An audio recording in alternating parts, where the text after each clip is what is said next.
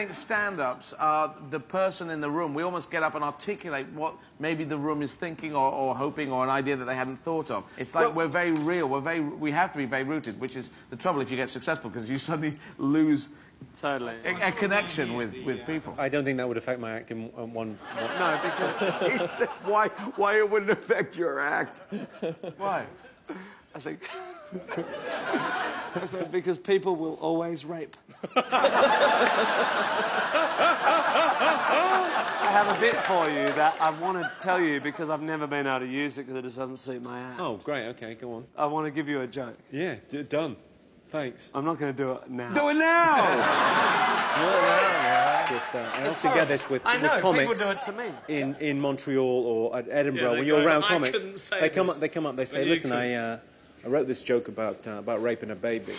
I can't tell that joke, but maybe you could.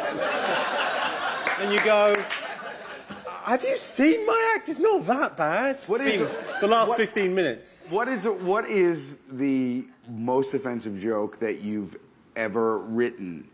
If only Africa had more mosquito nets, then every year we could save millions of mosquitoes from dying needlessly of AIDS. Wow.